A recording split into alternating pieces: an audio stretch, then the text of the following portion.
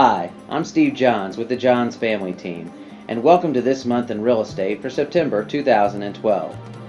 Here are just a few national real estate numbers we're tracking for you right now.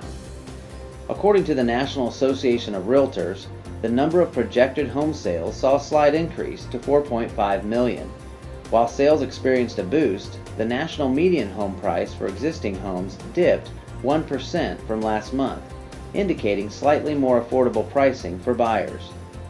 And Freddie Mac reports that the average national interest rate for a 30-year fixed-rate mortgage rose to 3.66%.